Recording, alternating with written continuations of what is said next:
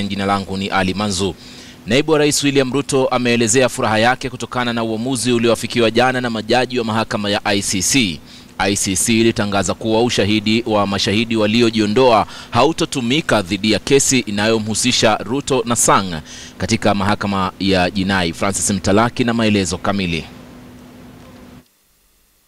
Siku moja baada ya majaji wa mahakama ya ICC kutoa kauli yake kuhusu kesi ya naibu wa Rais William Ruto na mwanahabari Joshua Arap Sang, Ruto alichangamkia uamuzi huo. Asubuhi ya leo nimekuja hapa nikiwa na furaha kubwa kwa sababu tunaona Mungu akizidi na kujibu maombi yetu ya kwamba tunataka Kenya moja yenye amani. Kulingana na Ruto, uamuzi huo kuhusu kanuni ya 68 ya mahakama ya ICC ni chanzo cha ukweli kubainika katika kesi hiyo iliyochukua miaka 8 sasa. Ninawashukuru wote, wadogo kwa wakubwa, wa Kenya mamilioni walioomba kwa ajili yangu na Bwana Sang, na tunamshukuru Mungu kwa sababu tunaona maombi hiyo imejibiwa na ukweli umejitokeza.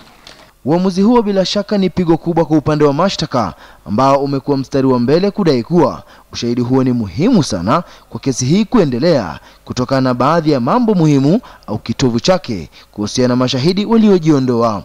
The integrity of the court's proceedings continues to be challenged.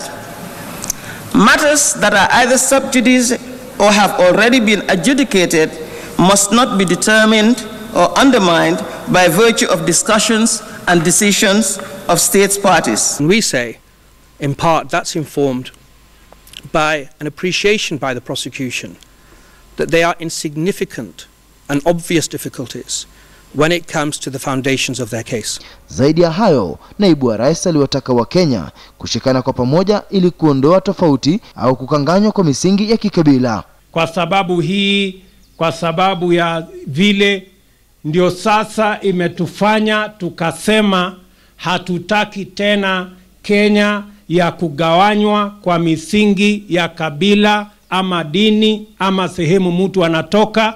Tunataka Kenya moja ya Wakenya wote.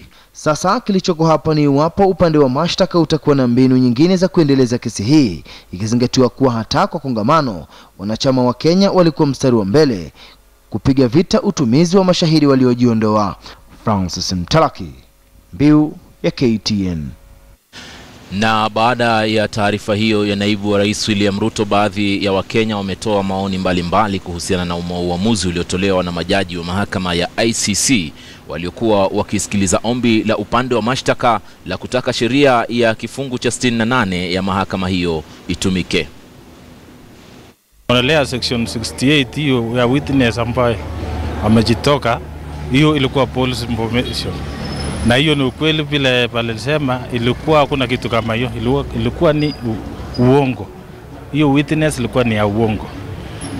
Na hiyo kesi tunaomba judge mwenyewe aone itupiliwe mbali hiyo kesi. Kwa maana those things ilikuwa uongo kabisa. Shauri wakati hiyo vita iliendelea huko, hata tulikuwa tunaona Ruto huko Nairobi alikuwa anapigana na maneno ya makura na nini, hakukuwa kwa ground, ni watu tu alijiwekelea. Wakaaji wa Eldoret mimi naambia tulia tu, Mungu iko, unajua Mungu naye halali, Mungu iko na anajua ukweli. Atulie, hiyo kesi itatupuliwa mbali. Asante. Zaidi ya watu wenye walisemekana iko recanted isitumike kwa sababu kama mtu ame-withdraw statement inaonekana ni kama haikuwa yani hakuwa na ukweli nayo. Kwa hivyo kama hawako na ukweli inafaa iweze kutupiliwa mbali. Wananchi waweze kutulia na waweze kukubalia vile matokeo ambayo itatokea. Lakini tungependelea kama mimi ni maoni yangu ama judges wakuwe fair na waangalie kwa upande ya yani unajua tunataka mambo ya ushirikiano. Tuendelee unity kati ya Wakenya iweze kuwa intact. Kwa Mheshimiwa Ruto hana makosa yote na hatujaona ubaya wote kwake. Na mimi kama mkazi wa Eldoret tungeomba, huyo ni kiongozi ambaye ametuongoza kwa njia ya heshima sana, hatujaona ubaya wote. Kwenye tumefika hata wameona hakuna haja hiyo kesi iendelee. Watu wetu wawe huru na tuendelee kuishi vile tunaishi kwa amani. Tukirudisha watu wenye walikuwa wamejitoa kwa ICC, tumenyima haki Ruto angejitakia upresident, tumenyima yeye haki, na hiyo haitakuwa mzuri, haitakuwa fair kwa haki yake. Tungetaka tupatie uhuru yake. Ikiwa kesi yote imeondolewa, ikuwe imeondolewa kwa kila mtu, isiwe watu wachache waondolewe, watu wengine wapake kwa ICC. Rais Uhuru Kenyatta amewasuta viongozi kutoka maeneo ya kati mwa Kenya ambao wanaonekana kama kikwazo kwa maendeleo ya wakazi. Akizungumza huko Laikipia na sehemu ya Nakuru, Rais Kenyatta alisisitiza kuwa vita dhidi ya viongozi ambao wanapaswa kuwa wanafanya kazi kwa pamoja ni sharti vikome iwapo maendeleo yatapatikana, huku akisema kuwa baadhi ya miradi imekwama kutokana na tofauti za kisiasa. Watu wanasema mimi sitaki kutembea, Uhuru hataki kwenda Central, hataki. Mimi nataka sana. Lakini nataka niwaambie niko na shida moja. Shida yangu sasa nikienda sasa viongozi wanaanza kulimana mbele yangu. Sasa